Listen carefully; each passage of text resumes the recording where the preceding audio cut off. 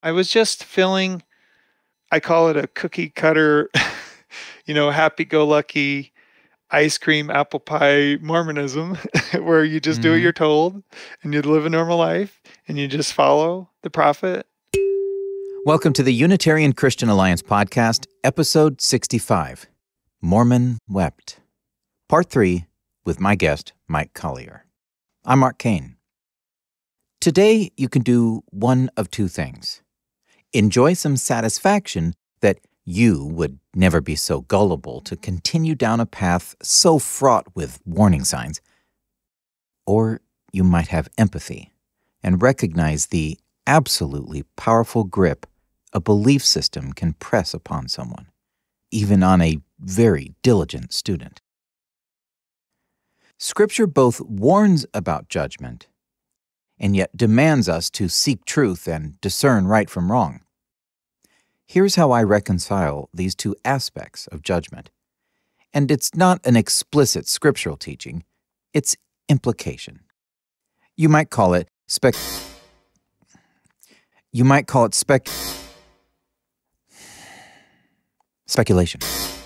Ha!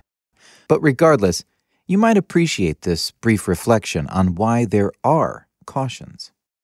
Like Matthew 7, "Judge not that you be not judged, for with the judgment you pronounce, you will be judged, and with the measure you use, it will be measured to you." That kind of caution. In hearing other people's stories, there's the temptation to look down our nose and judge their mistakes, their missed opportunities, their short-sightedness. We do that because our own faults are a little less noticeable when we are busily judging others. This kind of judgment is a way to exalt ourselves, to savor the feeling of being above others, of being more correct, of being better, of being the greatest. That's a misuse of judgment. Now, good and appropriate judgment is what I usually refer to as discernment.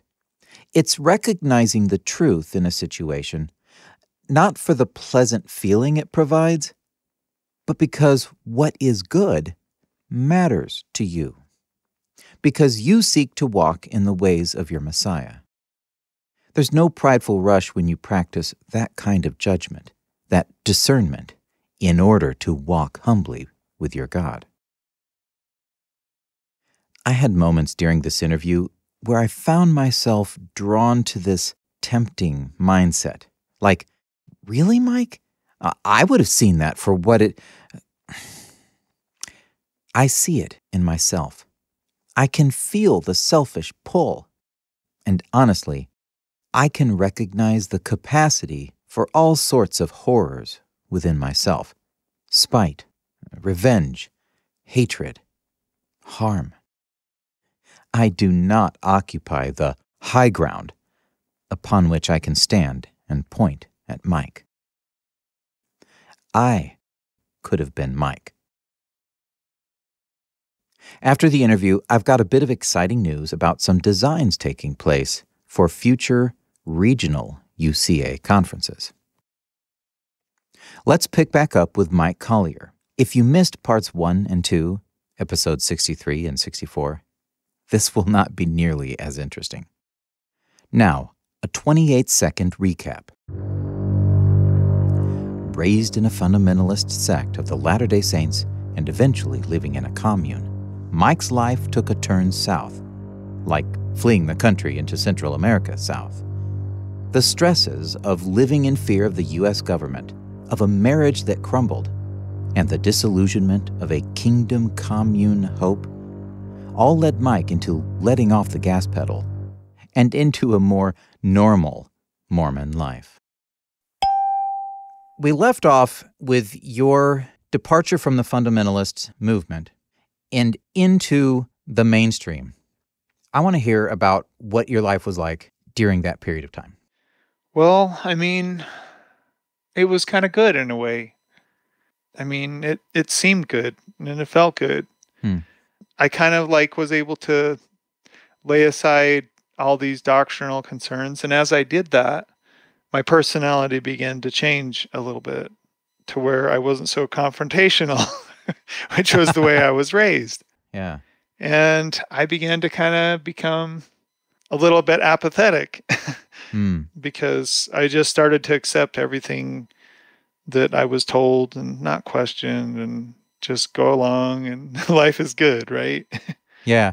Do you think some of that was reactionary? Like when you realized you could just let some of this tension go, you kind of just went all in, like, okay, good, I'm going to have me some peace. Yes, absolutely. I mean, I could see that it was all the doctrinal, controversial stuff. They kind of caused problems for me in a way, you know. I wanted to be a little bit normal and not worry about these things, you know. Yeah. You just follow the prophet and then you'll be happy. And you pay your tithing and then that's pretty simple compared to what life was like before, right? Yeah. I mean, it seemed like a lot of freedom that you had. Yeah. I could see the appeal of that. I mean, living in a building with people who were unhappy, trying to manage this day and night. I mean, what you experienced in the LDS mainstream had to feel like a glass of fresh water on a parched desert. Yeah, it definitely did. And, you know, I found a beautiful wife and we got married. We were mainstream. So all my past seemed behind me. How many years were you part of the LDS church before you started to churn on some of these topics again? Because we know that's not where you're at now. Yeah, it was probably close to like 8 years when I kind of woke up from the, you know, Mormon dream, you might say. I mean, I kind of started to feel a void, and I missed the deeper thinking of my past, you know, deeper doctrine and really looking into truth, you know. Yeah. I kind of felt like if you just do what you're told and just float along, it feels so average, you might say, so cliche, you know. Yeah. Okay. When you join the LDS church, though, you have to wait like a year in order to be temple ready. Temple ready. Yeah. In other words, since I had met my wife, we ended up getting married 3 months after I met her. And I was probably baptized like 2 or 3 weeks after I met her. But after you're baptized, you have to wait a year minimum. And so you have to have interviews and be faithful and pay tithing. Then you can get a temple recommend, which is basically a little laminated card that has your name, and you show that card when you enter the temple to the patron, and then you are able to be admitted. Oh. And the word temple in this case means what? In the LDS faith, they believe that they have temples kind of like biblical temples. And they believe that's part of the restoration. 1830 was supposed to be the beginning of the restoration. And by 1836, he dedicated the first LDS temple, the Kirtland Temple. Kirtland, Ohio. That's by you. That's just down the road. Down the road. And actually, it's still standing. The Nauvoo Temple, which is in Nauvoo, Illinois, it was burned down, but it has been rebuilt 10 or 15 years ago. The Nauvoo time period was between 1839 was the very beginning of it, and it basically ended in 1845 when the LDS people left Nauvoo and started their trek across the plains to Utah. The next temple that was built was the Salt Lake Temple, and that was a 40-year project. It was built with granite. They had to have a railway built from the mountains here where there's a granite mine, and they hauled these massive stones by boxcar. Wow. And it was not finished or completed and dedicated until 1890. And I think it was began like 1856. But after 10 years of working on the original temple, they basically started over because they were using limestone as their foundation stones. And I guess there was a crack. And so they started over, they removed the limestone, and they put granite. Wow. So it was a massive undertaking. Yeah. Ugh. But anyway, so they built more and more temples, and by 1980-ish, when I was a kid, they had like 40 temples, and now they have like 200 temples. In Mormon beliefs, you can have many temples. I see. And the purpose of those temples is different. That's where we do sealings. That's where they do work for the dead, like baptism for the dead. But anyway, so, a year later, we went through the temple. We were sealed. So when you go through the temple the first time, you go through for yourself. But regular temple attendance is encouraged for everyone. My mother-in-law has gone, well, she's a temple worker, so she's literally spent thousands and thousands of hours in the temple. She's gone through, they call it a session. Before they do the sealing, you have to have the endowment session. The endowment session is where you make covenants. And you used to make they would reveal to you tokens, which were handshakes. They were pretty much identical to different masonry handshakes. And that's because Joseph Smith said that, and most Mormons are not aware of this today either, but that Freemasonry in America, like the founding fathers were a lot of them Masons. Yeah. What this originally supposedly was part of the original priesthood handed down from Christ to his disciples, and but so they basically say that Freemasonry is kind of an apostate early Christianity, and so now we need to restore that. And so Joseph Smith adopted this right after he was kind of getting involved in Freemasonry in the Nauvoo period. Yeah. So the Freemasons' practices, according to this idea, were kind of hold on, I know the word, appropriated from real supposed Christian practices. If you were going to Freemasonry at the time, they would say that they had the true practices, traditions that they carried on from the days of Solomon. But that's what the Masons would claim. Based on that, this obviously would have been known by Christ and Christians, and therefore this truth would have been carried on during the Christian era, right? And since it was lost and gone into apostasy and kind of not pure, now it needs to be restored. And there it was, restored by the Mormon Church. And the Mormon faith, they believe that the gospel ordinances and principles have always been the same since the days of Adam. Adam was baptized. Adam received the gift of the Holy Spirit. Adam received his endowment. And so, this was carried on, except for when Moses came along, then they were cursed with a lower law. And we'll get into that later. But anyway, so you go through this endowment session, and that's where you enter into these blood oaths. So there's tokens, which are handshakes, and then there's signs, which are gesturing, with your arms and stuff. And then there's penalties.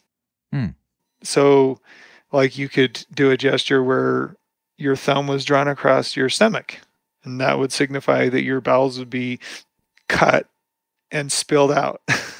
Or you could do a gesture across your neck.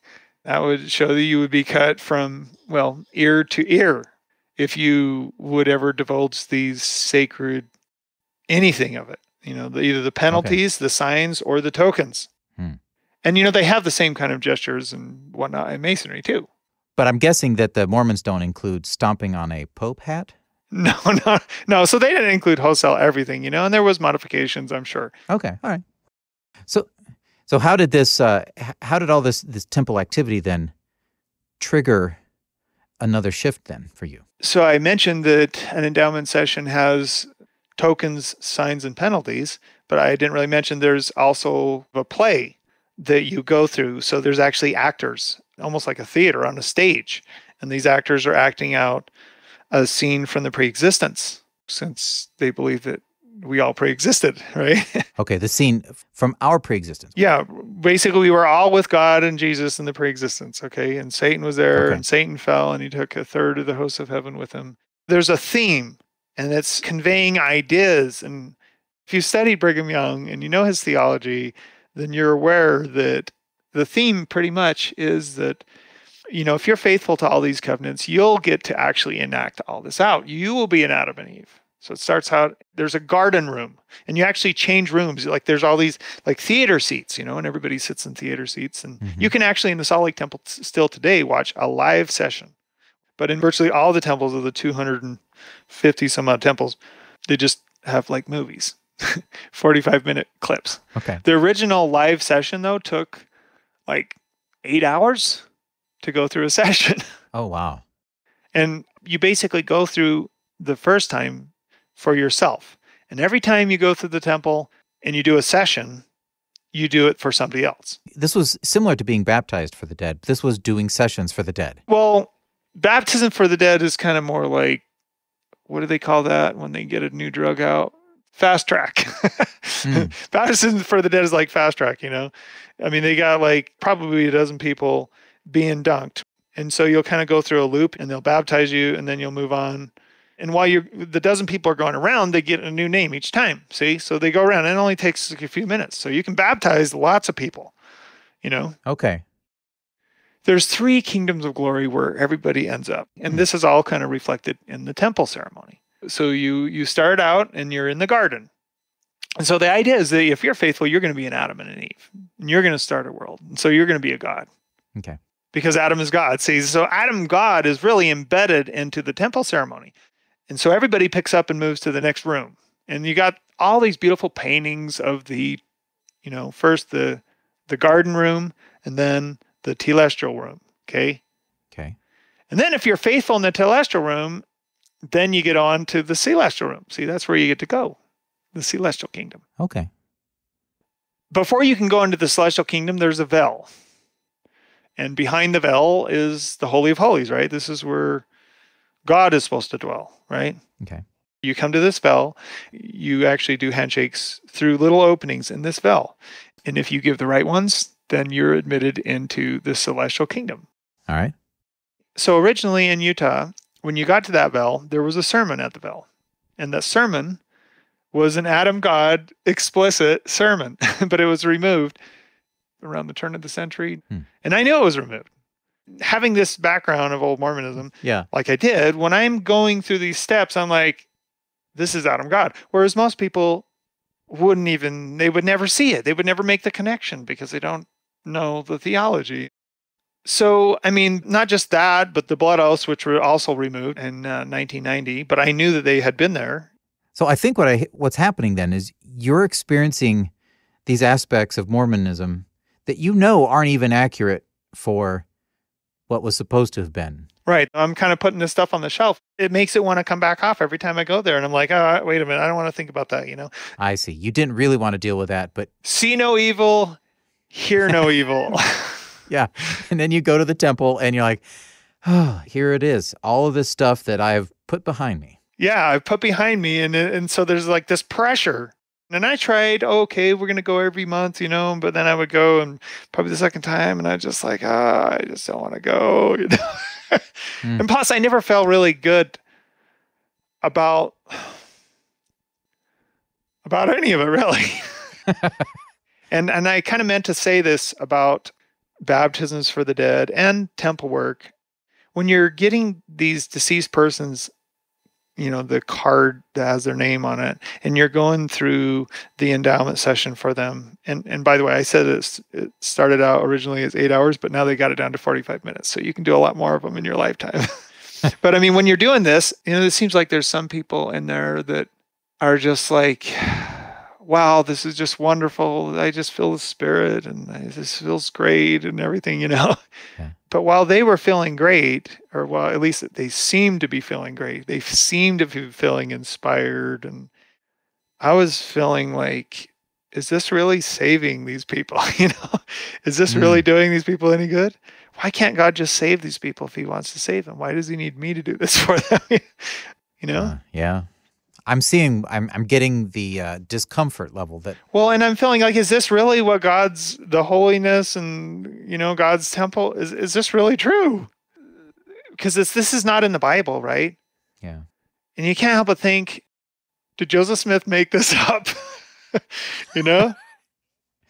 Oh, yeah. And then you want to believe it because you don't want to go against all your upbringing and everything, you know? You want to believe what you were taught. Oh, yeah, yeah. I was just feeling... I call it a cookie cutter, you know, happy-go-lucky ice cream, apple pie Mormonism, where you just do what you're told and you live a normal life and you just follow the prophet. And I guess I think the thing that the emptiness came from, it was just so cut and dry. And my commitment from the beginning, I mean, at least this is what I always told myself, was to the truth, period. Yeah, I signed up for it believing in good faith that this was the truth. But, I kind of expected the results that you could expect if you had and knew and practiced the truth.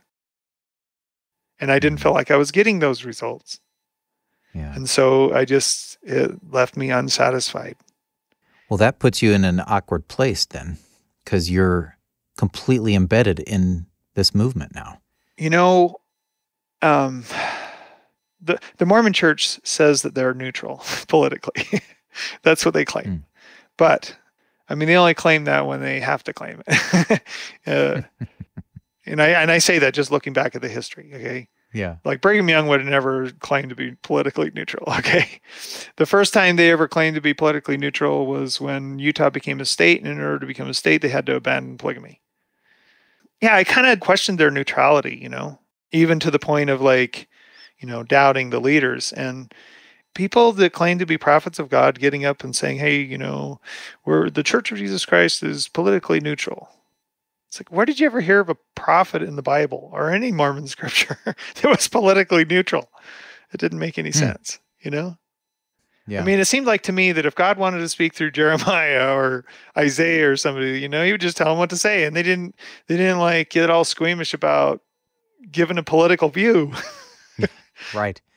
It didn't set well with me. And it didn't seem to me that that's a characteristic of God's true church. This is like this growing list of things that were not easily reconciled. Yes, things that didn't add up.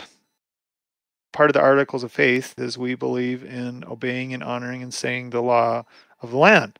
And we believe in being subject to kings and rulers. And pretty much since the early 1900s, what they've been telling their members is that wherever country they're in, because it's a global church, wherever you're at, you obey your leaders. So when the Hitler regime took power in Germany, they were told, obey your leaders. So you had basically Mormons fighting for Hitler against Mormons fighting for the United States. And then there was actually, though, one young Mormon kid, 18 years old. He started listening to the BBC in his grandmother's attic with this old radio that he found. And so he was hearing the British news, right? Mm-hmm. And then he came to the conclusion Hitler was doing all these terrible things. And so he decided he was going to expose him. And so he started writing all these tracts. And his local ward and bishop excommunicated him for not obeying and sustaining the leaders of the country. In the end, he was caught, and Hitler personally signed his death warrant, and he was beheaded. Wow. 18 years old, and he was the ringleader of a little trio he had. There was 2 other kids there. And he wouldn't give in. He's like, I'm going to die today because I stood for the truth. And he just went to his death like, man, I mean, that was courage. Wow. The other 2 were like, oh, we're sorry, whatever. They got sent to work camps for the next 10 years. Oh, man. So they were excommunicated, though, but in like the 1960s, after the information about Hitler came out, they were post-mortemously rebaptized. And so they're now considered, members in full faithful standing in heaven, of course. Naturally. Well, that's nice. I'm glad that they remedied that problem. But then in 2005, I think it was, there was an exhibit at BYU, and they were honored. Look what these valiant Mormons did. They stood up against Hitler. When the Mormons who were in Germany heard about this, they were just really upset. Like, we were doing what we were told by our leaders, And these 3 were disobeying the leaders of the church. And now they're honored, right? Yeah. That's a contradiction. Yeah. Like, not inspiring great confidence in the organization to which you were affixed. No. And the funny thing is, they come out and they honor these 3 without even addressing, yeah, we know we were kind of flip-flopping, and most faithful members just see that and like, oh, yeah, they were wonderful, and they don't even question. It doesn't even occur to them. Oh, yeah, None of this occurs to them. But it occurred to me, and it bothered me. Yeah. And so I began to be very doubtful, and I began to kind of reconsider Mormon fundamentalism. I went to a few other groups. I just kind of looked far and wide, and I kind of became an independent, although my name was still on the records of the LDS Church. And that went on pretty much from about 2008 until 2013. And then I also kind of heard about I heard about the feasts and the Torah movement. I began at that time to ask myself, did God really just abolish all the law, everything? And did he abolish Passover and tabernacles? Because they seem to be pretty significant. They seem to be almost kind of prophetic with the things I was learning about him. Jesus was crucified on Passover, right? Mm-hmm. And there seems to be a lot of correlation with things that he said that connected with the feasts, and it seems like understanding the feast gave you kind of a deeper understanding of a lot of things. Right. And it's almost like the feast itself was kind of a foreshadowing, and most people seem to be oblivious to that. And the LDS Church, you didn't hear any of this. No, nothing. Yeah. I just think, well, why would he abolish just such a perfectly wonderful feast day like Passover? Why would he replace Passover with Easter? I didn't feel like I got any good answers. That's where I was, and I pretty much got to the point where I lost all confidence in the LDS leadership. Yeah. But what were you then? So I became kind of an independent Mormon, maybe even quasi-fundamentalist again. I just kind of revisited it and reconsidered. I thought, well, maybe there's one of these little fundamentalist sects that's really the true schism. Yeah. Maybe it's not my dad, maybe it's another one. So you were exploring. I was exploring, and I was actually exploring a little bit outside. I was fully willing to listen to a lot of broader Christian content and stuff. Mm-hmm. And occasionally things would come up, and I would just wonder, is it possible the LDS, the restoration isn't even true at all? And I didn't like the thought, but I was kind of growing up, I was getting to be, mid-30s. And I just thought, maybe you just have to grow up and be willing to accept the truth no matter what it is, even if it means that Mormonism isn't true. But it was very difficult. And it was a question that I sat on for another 5 years. Yeah. You're in a limbo phase. And would you describe any of this stage, those last 5 years? Well, I spent 5 years just looking at everything rather than just looking in Mormonism. Okay. Just for the sake of clarity. Like, hey, look, if I look at this passage through Jehovah's Witness eyes or through Protestant eyes or through Mormon eyes or Catholic eyes, what actually makes the most sense with the surrounding context of the passage, Not a crazy way to think. I began to kind of do that with everything. It kind of became a habit. Did it work? Yeah, it did, because I was actually able to see outside my paradigm. I was able to actually consider possibilities that I never would have been able to consider. And I think, honestly, this is one of the reasons why, most people don't, is because they only consider their own paradigm, Yeah. And it's challenging too. Sure.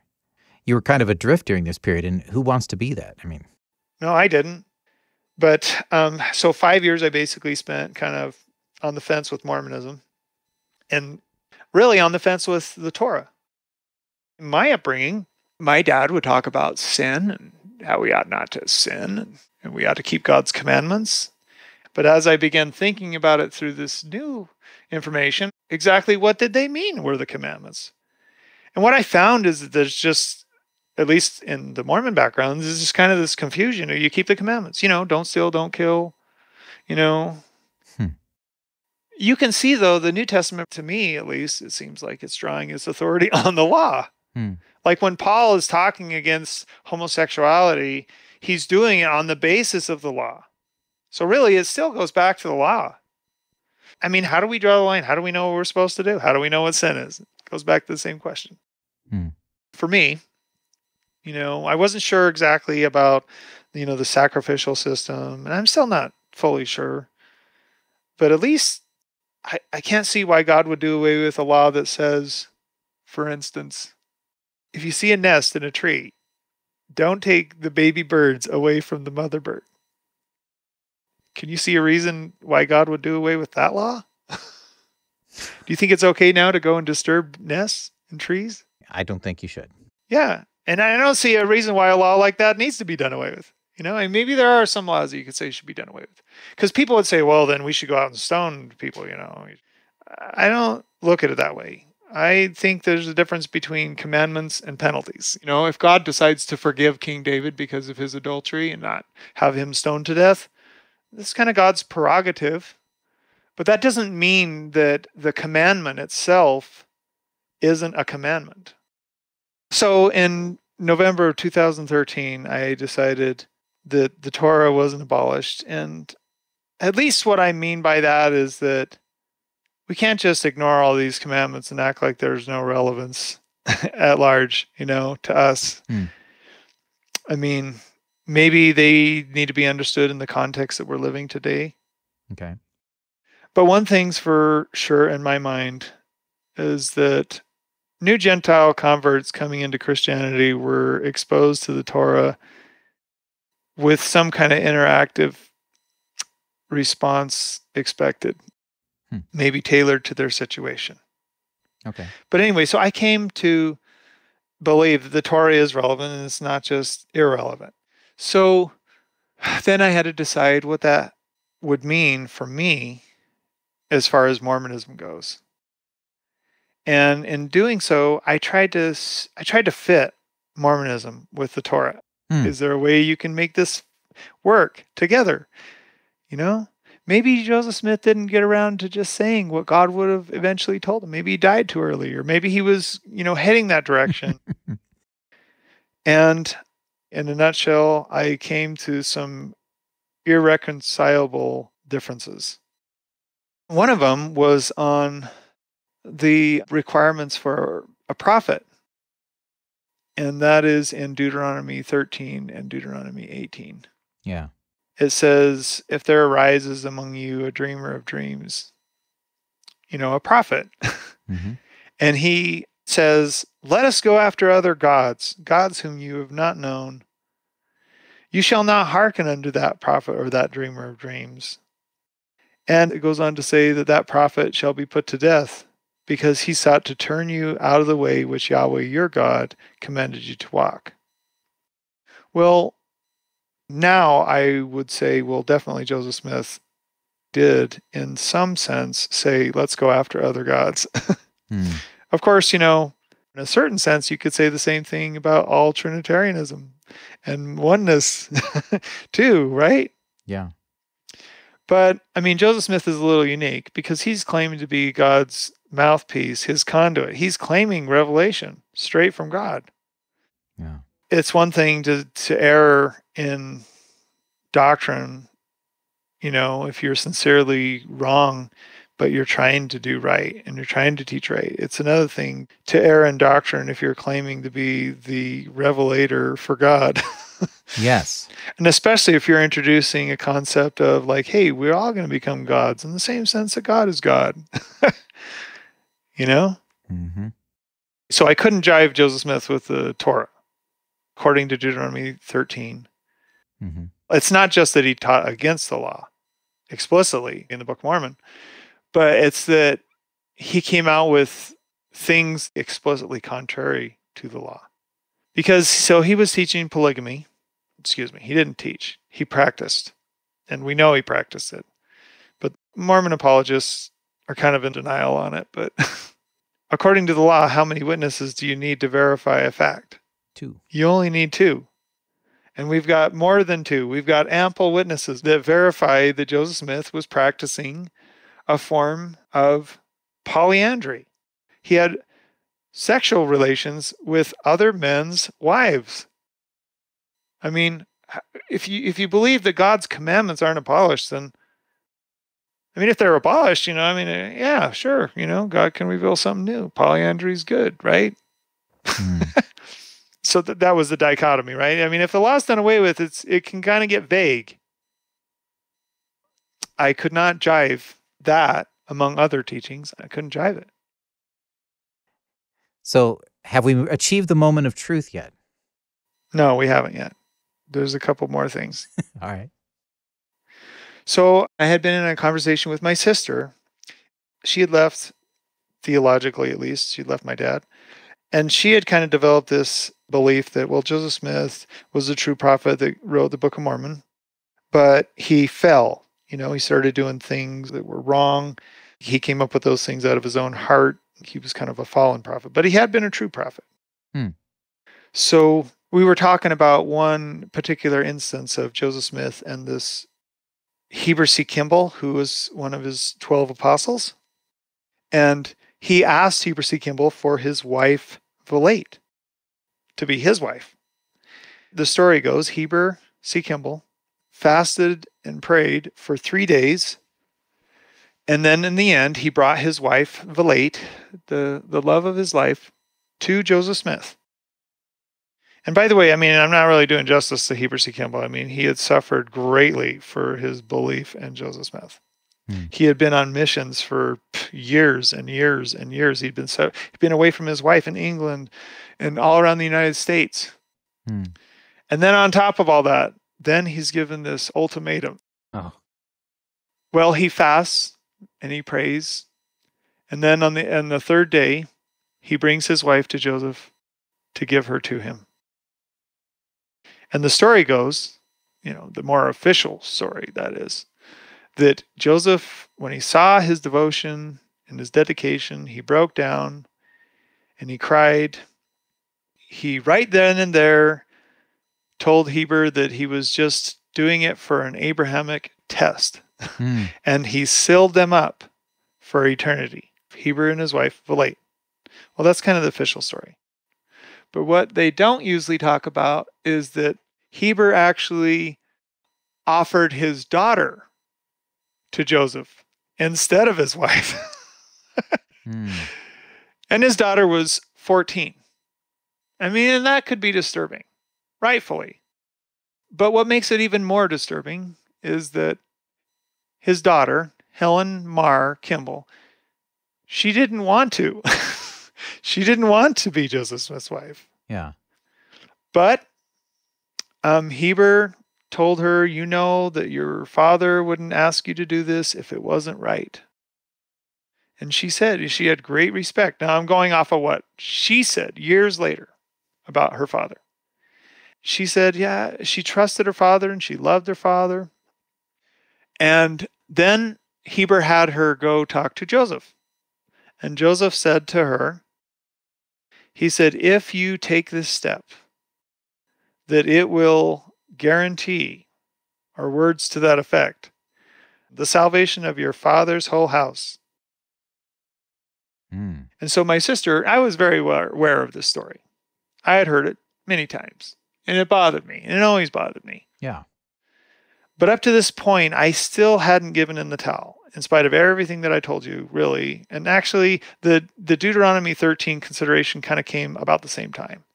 Okay? Okay. But anyway, so she said to me, she said, how could her accepting to marry Joseph Smith, how could that have guaranteed her father's household, their whole family's salvation? On what premise, on what principle of salvation do you know of anything in Scripture, Mormon or not, could that even be right? Yeah. And when she's, sometimes when people like grab your head and they pinch your head between their hands and they make you look at something Yes. that you really don't want to look at. She didn't do that literally, but that's kind of like, here, no, look, focus, think about this. Yeah. And I was just like, yeah, there is no principle of righteousness or of the gospel or of anything that I understand the scriptures to teach that would ever even justify what he did. Right. There's nothing. And one night, my wife had gone. I was home alone. And I was just wrenching through this and just, and I remember a friend of mine who's now a Unitarian and doesn't believe in Mormonism either. He called me at the time and he's like, how are you doing? I said, I'm not doing very good. I'm just like, I just don't know what to do with this. Can't be right. It just can't be. And I thought, he can't be God's prophet. He can't be a prophet of God. And I remember thinking, but I love Joseph Smith. I mean, he has such a beautiful story. If you've heard the story of the first vision, how he saw God the Father and Jesus Christ, I mean, it's just beautiful. It's one of the most amazing, most beautiful stories I've ever heard in my life. And I had grown such an affinity, and I'd heard that story since I was young. But I love Joseph Smith. I want to believe that he's a prophet of God. I was very attached. So if I failed to express that before, I'm expressing it now. I was very attached. I want to believe. But then the thought came into my mind, Deuteronomy 13 isn't a suggestion. It's a commandment. You shall not hearken unto that prophet or that dreamer of dreams. Period. And so for me, it was like there was a fork in the road. I could either follow Joseph Smith and Mormonism, but if I did so, I knew that I was going contrary to what had to be the truth. Again, if the law is done away with, though, you can kind of squirm around that. Yeah. And all of a sudden, when that full realization came to me, just this overwhelming feeling of sadness. I couldn't choose Joseph Smith. It was just tearing me apart. And the tears just started to flow, like streams of tears down my eyes. And it was like I was saying goodbye. Goodbye forever. And just weeping. So the next day, I kind of wanted to dabble in it a little bit. If he was a bad apple, there had to be some sign of it at the very beginning. I actually thought this, and I didn't even know what to look for. But I started browsing, and oh yeah, I'm going to go back and read his history. There was a time that he relates after his first vision where he started digging for money. He said he was hired by an old gentleman named Josiah Stoll, and he was digging for a buried treasure, a Spanish mine. Everything that you could read in there would indicate that he was just digging with a shovel, just like everybody else. Okay. But I learned something that I did not know, and that is that he actually had a seer stone that he claimed was a seer stone that he had found when he was helping to dig a well. And he claimed to be able to find buried treasure and to be able to see its whereabouts by looking in this seer stone. What he was doing was not an uncommon thing. There were people around, locally around, that claimed to have this ability, and they were known as glass lookers. So they would look and they would say, oh, the treasure is here. We need to dig here. But what I did not know is that he had been hired out to use his seer stone and never found any treasure. There is no evidence that he had ever found any such thing. And if he had, I'm sure they would have listed it. Right, exactly. People like Brigham Young would make the claim, oh, he could do this, he could do that. But there was never an account that said, yeah, well, I take that back. There was one account where some guy had lost something. And he had actually said that Joseph had come into him and says, oh, I can help you find that. And he did help him find it. The guy had come up with this item just missing. Oh, So okay. there was not a very good account where he had done this. Then I found an affidavit published in 1833 in a book with a bunch of other affidavits. But this affidavit, it was his father-in-law. In this affidavit, his father-in-law talked about how that he had met Joseph and that Joseph had asked for his daughter's hand in marriage, and he said no because he didn't approve of what he was doing. And the clear implication of the words was that he believed that he was being a fraud. He was Okay. he was involved in fraudulent behavior. All right. Now, I'm saying this with kind of a laugh now, but at the time, I just could not believe what I was reading. There was an affidavit by his father-in-law and that he actually was involved in this activity. Then I look at the history again, and I'm seeing what he's saying about Josiah Stoll. Oh, this old guy, he hired me, to dig. We were we're looking for buried treasure. And I mean, maybe he didn't say he was digging with a shovel, okay? But that's what you would think if you read the story. I realized that he intentionally had misled people in that account. I mean, I guess the real shocker with this to me is that I came to what I did the day before, and I had been around Mormon history all my life, and I had heard peripheral details. But for the first time, which was the very next day, I was piecing together that he had been involved in fraud from the very beginning. And there was actually an 1826 charge brought up against him.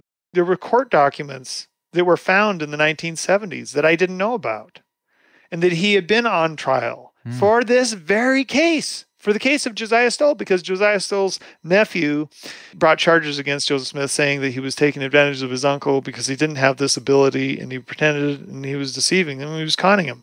And I didn't know about that. I just thought maybe he just had this gift and maybe he could kind of see visions or something. I didn't realize the context was fraudulent behavior. And anyway, so after he eloped with his wife, Emma, because her father wouldn't give permission. And in her father's affidavit, he goes on to say, I didn't approve of you marrying my daughter, and I don't approve of what you do for a living. Joseph, according to him, he said, Joseph said that he was not going to do glass looking anymore, that he was going to support his daughter and he was going to take care of her and, get a real job kind of thing, Okay. But then they went away back to New York. And then 6 months later, they came back. And to his astonishment, he claims to have in his possession gold plates that he is supposed to translate by the gift and power of God, and that the very instrument that he is using to translate them is the very thing that he had used to look for buried treasure. Oh, man. So I'm starting to realize all this, and I'm just shocked. And I just felt so stupid. How could I have been so dumb? How could I have been so gullible? I mean, I knew Mormon history. I read Mormon history. How could I have not seen this? So I went to heartbreak, the feeling of gullibility, and anger. Yeah, like the stages of grief. Yeah, kind of like an anger because, you've been taken advantage of, lied to, and intentionally deceived by a con man.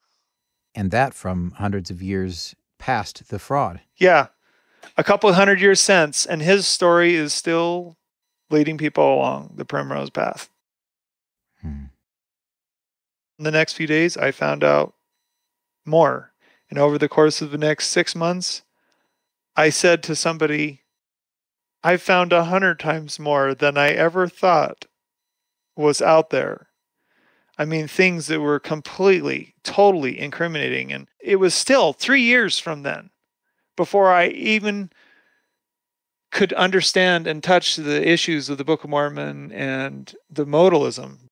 Yeah, the modalist doctrine taught in the Book of Mormon. So, I mean, so it just piled on. He was essentially paraphrasing like literature of the time, preachers of the day, itinerant camp meeting preachers in the revivalist movement, the Second Great Awakening. Yeah. And it's almost astonishing, the stuff that I have found since then. And then, like, probably the pinnacle of evidence for me, more than anything, is just that no one could have a claim to the truth and have the revelations he did, identifying Jesus as God the Father directly. And then later, of course, change it, because, I mean, Mormons today don't believe Jesus is God as per se. They would not call Jesus God. Yeah. But they read passages in the Book of Mormon all the time that literally say those words. The Book of Mormon declares Jesus to be God directly. It calls Jesus God. You think the Bible calls him God a lot? What do we got? Maybe 9 times? Maybe. You can probably narrow that down pretty easily to like 3 or 4, and then maybe only 2. Yeah. The Book of Mormon directly and explicitly calls Jesus God some 700 and some odd times, straight up. Wow. So there's a huge difference. It's just unbelievable, but that's all part of our next conversation. Okay. And maybe we'll get into pre-existence and different things too then, huh? Yeah, maybe we can do that. The next time you hear Mike, it's not going to be his story. It's going to be about his discovery of the God of Jesus and what it meant. His insights will help us understand how Mormons might perceive and respond to what we're saying, and how their beliefs on pre-existence impact their thinking. If you have Mormons in your life, you'll appreciate that discussion.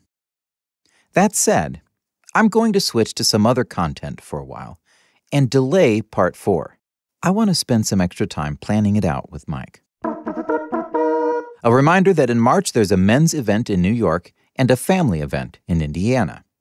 April has an Israel tour with Spirit and Truth, a women's conference in New York, as well as a conference in Tennessee. Read more at UnitarianChristianAlliance.org/events. So, in an effort to hear from more people, I'm making a deliberate point to have a mailbag section near the end of each podcast. It's something I've basically been doing when there were emails to read or, yes, audio clips to play. So it's really only a change in determination. I want to read your notes and your thoughts and your questions. Short questions I can answer during this segment. More involved questions may become entire episodes, as I have done in the past. Send your comments to podcast@UnitarianChristianAlliance.org. Fill my mailbag, and maybe I'll read your note here. Okay, regional UCA conferences. Well, it's a plan to have more gatherings in more places to connect more people. We on the UCA board are working out a model where a group could partner with us to host a regional UCA conference. We'd help promote the event and provide some resources. It's an opportunity to have an event that's better suited to your location and that is accessible to Unitarian Christians that are only maybe hours away. But also, it's a chance to highlight your group, introduce others to your ministry, and to do something new. It is significantly encouraging when you can connect your efforts with a part of a much larger movement. In a way, it could provide a bit of anti-stagnation medicine for your people, if that's something you would need. Like a weekend dose of, no, really, think bigger. Keep your ears peeled for the official plan. If you know of someone who would find Mike's story helpful or fascinating, let them know. It's certainly unique. Now, I don't know whether it would be useful to hand to an active Mormon as a way to challenge them. It's not intended as an evangelistic conversion effort.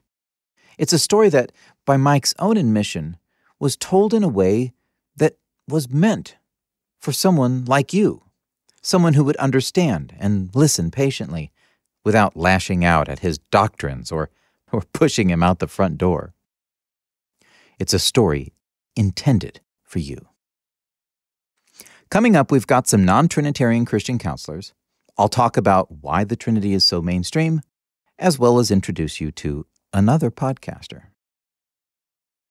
Thank you, Mike. I know that this was a lot of recording and a lot of talking. I know that your lighthearted chuckles are only light in hindsight. I know it's part of your coping mechanism to help as you relive the frustrations and pain of having years of your life devoted to one man's lie. So I appreciate your openness, and I believe you've helped a lot of people. May God bless you in your truth pursuits. I hope this podcast serves you well.